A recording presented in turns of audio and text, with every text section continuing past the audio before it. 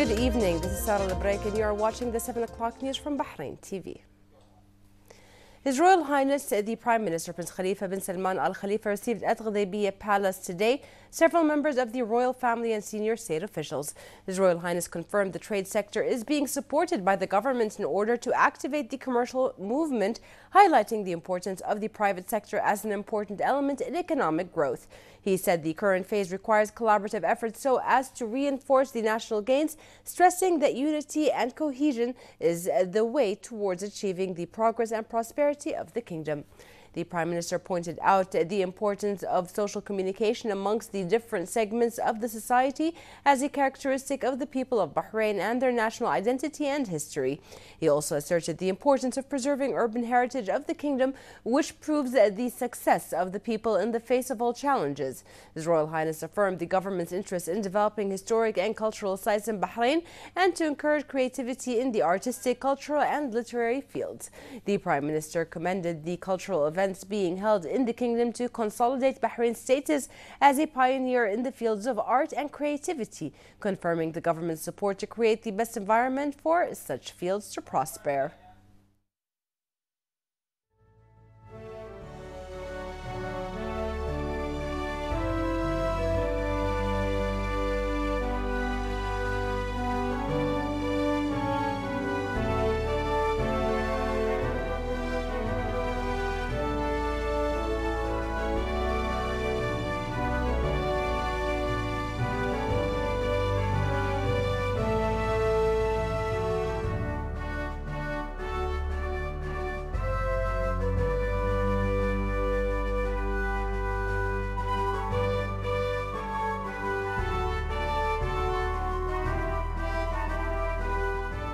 His Royal Highness the Prime Minister Prince Khalifa bin Salman Al Khalifa received at Ghadaybiya Palace today the participants of the first ministerial meeting of the Arab-India Cooperation Forum, which is hosted by Bahrain.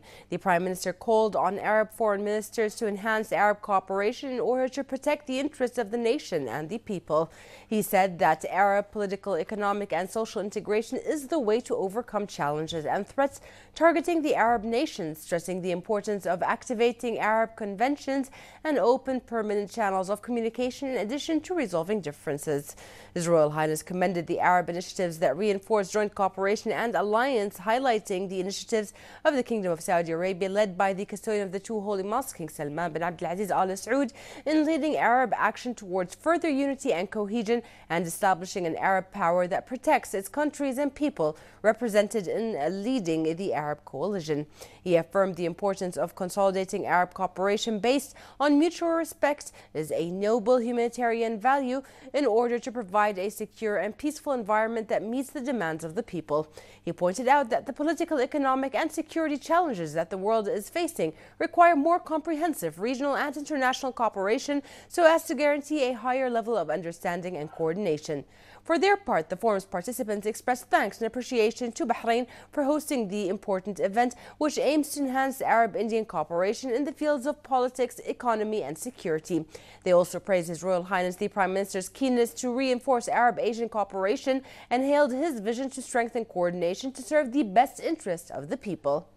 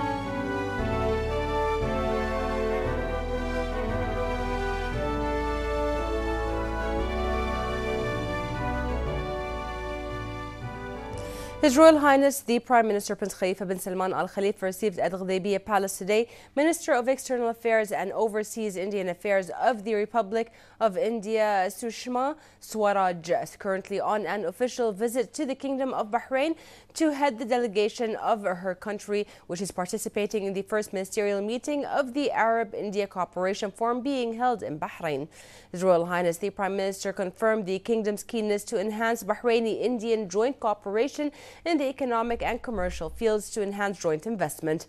He outlined that both countries share the desire to consolidate commercial movement and increase exchanging official visits that serve political, economic and commercial relations. He noted India's ongoing development in various fields, highlighting the Indian experience in economic development, which inspires many countries that seek progress and prosperity. His Royal Highness the Prime Minister commended the Indian community's role in supporting Bahrain's development, confirming care and appreciation to them. He also expressed keenness to expand fields of cooperation between the two countries to achieve the best interest of both countries and their people. For her part, Minister Swaraj conveyed to His Royal Highness the Prime Minister the greetings of the Indian President Pranab Mukherjee and Prime Minister Narendra Modi and their wishes for Bahrain and its people further progress and prosperity. She expressed thanks and appreciation to His Royal Highness for his keen interest to support joint cooperation and confirmed her country's keenness to expand fields of cooperation and achieve the best interests of both countries.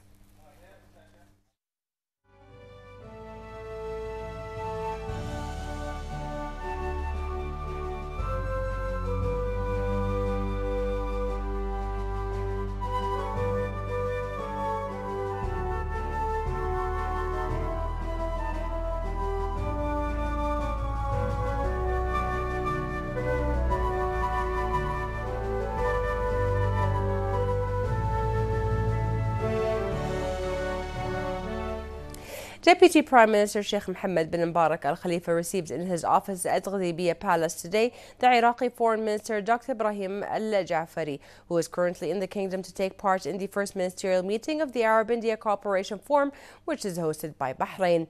Sheikh Mohammed bin Mbarak confirmed Bahrain's support to all efforts aiming to combat terrorism, which is threatening the region and the world, wishing Iraq further security, stability, progress and prosperity. For his part, the Iraqi official confirmed his country's keenness to reinforce Bahraini-Iraqi relations and joint cooperation.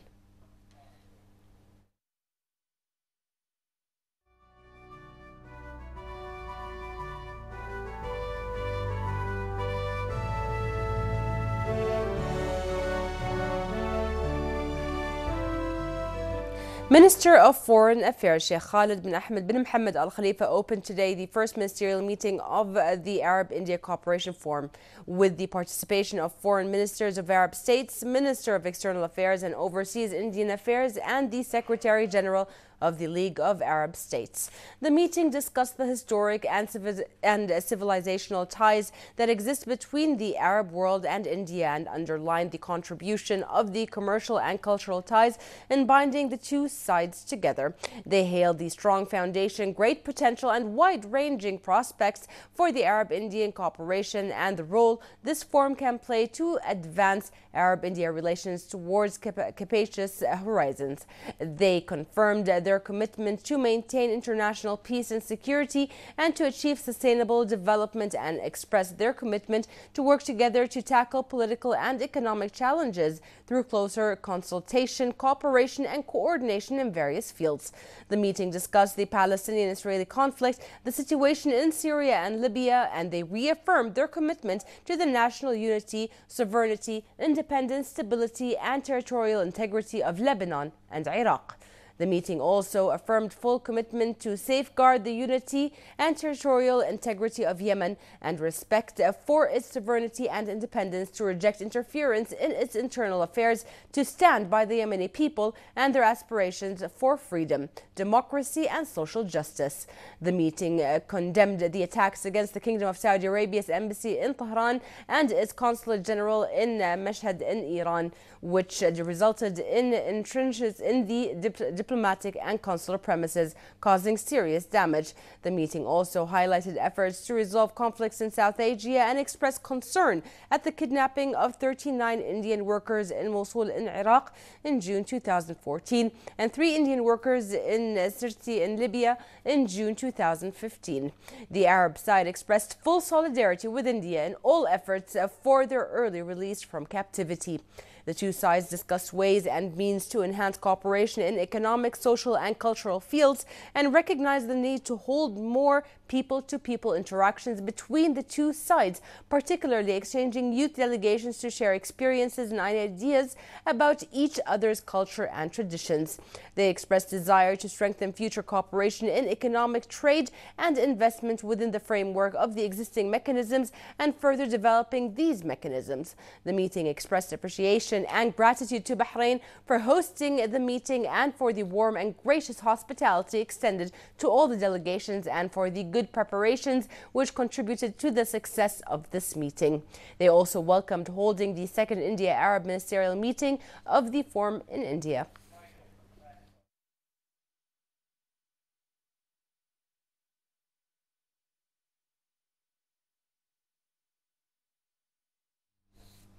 Wife of His Majesty the King and President of the Supreme Council for Women SCW, Her Royal Highness Princess Sabika bint Ibrahim Al Khalifa, deputized the Deputy Chairwoman of the SCW, Dr. Sheikha Maryam bint Hassan Al Khalifa, to attend the opening ceremony of the Second Gulf Cooperation Council, the GCC Friendship Forum for the Blind, organized by the Bahrain Friendship of the Blind Society. Dr. Sheikha Maryam expressed her appreciation for organizing the forum, which aims to develop the rehabilitation programs to the visually impaired people. She noted Bahrain's leadership constant support to care centers in order to provide the best services for the visually impaired people. The forum aims to exchange knowledge and expertise between participants through a number of workshops regarding visually impaired projects.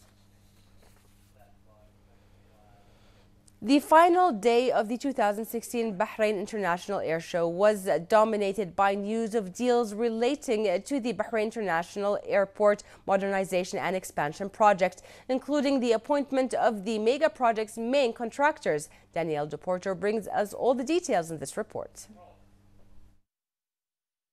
Preparation works for the Bahrain International Airport Modernization and Expansion Project are already underway, ready for the newly appointed main contractors, a joint venture between the UAE's Arab Tech Construction and Turkey's TAV Construction, to commence works in the next couple of months.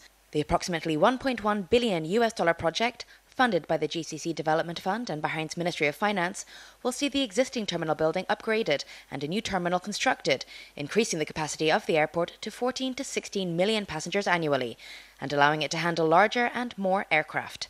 The project has been designed and phased so as to minimize disruption to airport services and the surrounding areas. While plans are still being finalized for the eventual facilities of the airport, such as the duty-free shops and a potential hotel, myriad other support contracts have gone out to tender and were recently awarded, with several agreements signed at the Bahrain International Air Show. The appointment of KONI from Finland for the delivery of horizontal and vertical transport system, as well as CMIC from China for the manufacture and supply of air bridges. We also have the appointment of L3 Communication from the US for the security screening equipment, and Vanderlande of Holland for the baggage handling system. On the airport side, which is a continuous initiative to upgrade the existing facilities at the airport, we also announced the appointment of CETA to supply self-check-in counters, kiosks. We've also announced the appointment of GBM to manufacture and supply a containerized data center. We have yesterday signed a shareholders agreement to form a joint venture with Noga Holding to design, construct and operate a new fuel tank farm at the airport, as well as a contract with Al Muayyad Interiors for the refurbishment of the arrival concourse and the baggage claim hall. The fast-tracked upgraded airport is expected to come online by mid-2019. Meanwhile, the government is already looking ahead to creating a second international airport. Once we complete this project, this project will allow us to, as I said, we become future-proof for the next 15 to 20 years. But when you plan for a country, you have to plan long-term. And we have already identified an area north of Bahrain. And inshallah, we will start working on it immediately once we finish this project. Reporting for Bahrain Television, I'm Danielle DePorto. Here's Danielle with the latest business news. Thanks very much, Sarah.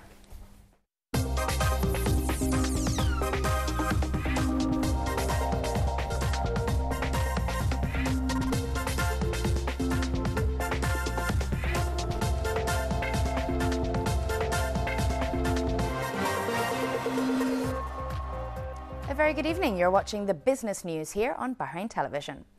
Following the conclusion of the 2016 Bahrain International Air Show yesterday, organisers of the prestigious event confirmed that it was the most successful edition to date. By the close of business on day 3, the total value of deals reached $9 billion, more than triple the figure of 2014.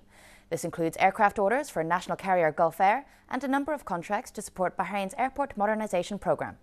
Participation was also at an all-time high, up by 60%, with more than 135 companies taking part in the event. The airshow brought together 33 military delegations from 19 countries and 59 civil delegations from 24 countries. It was also announced that BIAS 2018 will be moved to November, specifically from the 14th to 16th. The move is a result of the continued success and growth of the airshow and will see it more evenly spaced in the global calendar of major airshows. The Chief Executive Officer of Bahrain Bourse, Sheikh Khalifa bin Ibrahim Al Khalifa, issued today Resolution 1 of 2016 in respect of adopting the guidelines on the trading of treasury bills or T-bills at the Bourse. Sheikh Khalifa said the T-bills market is one of the joint initiatives between the Central Bank of Bahrain and Bahrain Bourse aimed at offering investors more investment options. Trading in T-bills will be conducted from Sunday through Thursday, and investors can submit their orders to brokers who will enter them in the T-bills market through the automated trading system that will match the buy and sell orders. The minimum accepted order in the T-bills market is 5,000 Bahraini dinars or its equivalent in the T-bill currency.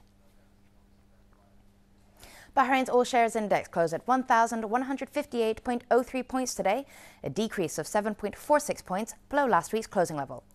The commercial banks, services and industrial sectors all dipped, although investors did trade mainly in the commercial bank sector at a rate of 35% of total share value traded. 24 equity transactions took place today, involving 510,016 shares, worth 56,793 Bahraini dinars.